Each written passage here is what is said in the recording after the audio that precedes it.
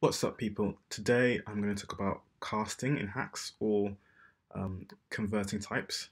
So I've created a simple file here, which has a class called casting, has a constructor, and has a simple method called test. I have also changed the main Haxe method to create a new instance of this class and run the simple test method. So yeah, this video is essentially going to be talking about changing converting types, so changing from one type to another. If you haven't watched a previous video on types, I recommend you do that first because it will make this one make more sense. So there are obviously simple ways to convert types. So let's say I have a string here called one, which actually has a number one, and I'm going to convert that to an int. Haxe provides great libraries for that. So one called standard library, and you can do something like pass int. I can put that method in there, and let's actually return that. If I then run to build it, you'll see it return the number as an integer. Similarly, I could do the same to floats. So half, which will also be string 1.5, and I'll also do pass float. Put half in there, and that will convert that into a float. I could also convert, what else could I do? I could also convert a float into an integer. I don't know how that works. Yeah, I think I could do an int to a float. Can I do that? Yes, I can do it. I can do a float to an int. So I can do float like so, and I can do int, pass a float into it. I don't know what that's actually going to convert to.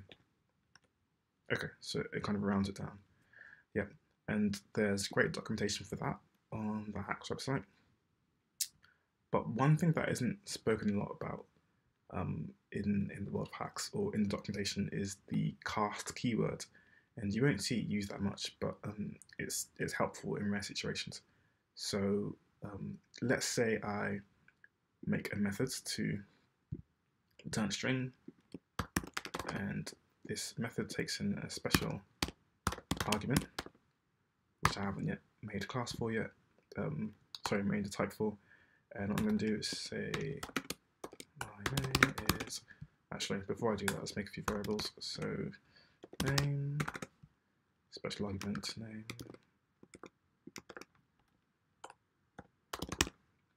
and age, special argument age. This will be an int, and this will be a float. No, this will be a string. Right. So my name is name, and my age is age. Okay. This is known as string interpolation. I haven't talked about it yet, but this is how you do it. Okay, so now let's make this special type. So let's go to here, type def I t special arg, and this will contain basically a name, which will be a string,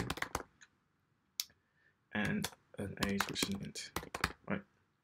So as you can see, this method here will only take in an argument with a specific type, will only return a string, and if I were to run it with anything other than what I've set, so say I were to do name as a string, test, and don't add an age, you can break it.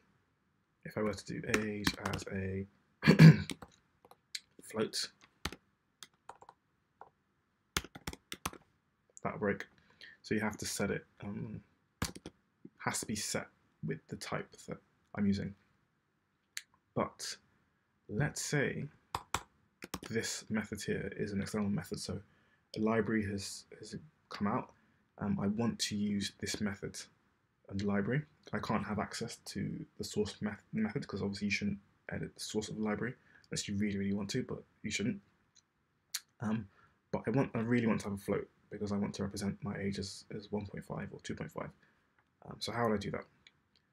So that is where the cast keyword comes in helpful. So what I could do is say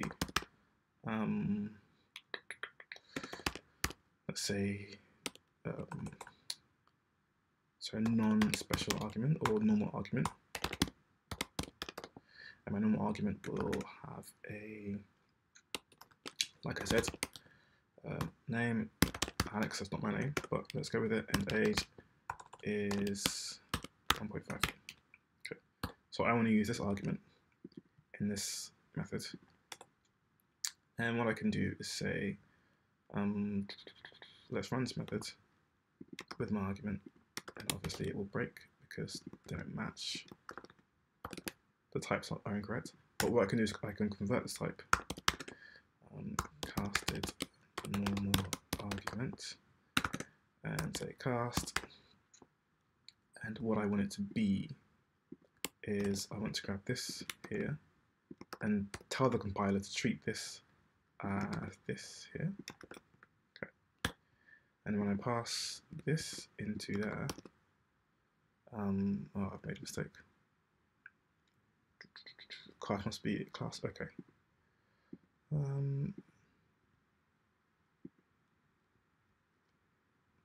So I think I can't have it inside a constructor.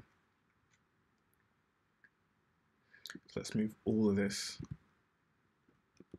out to my main. Okay. So now let's put that inside here.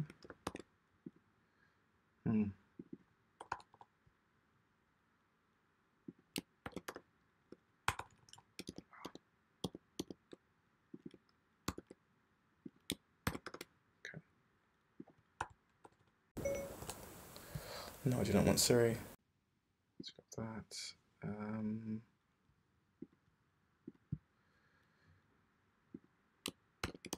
Okay. So now if I was to pass this in here, it will work. If I was to run this file, you'll see it's got my age is 1.5. So even though this argument requires an int, I've kind of told the compiler to treat this float as an int, let it run this argument.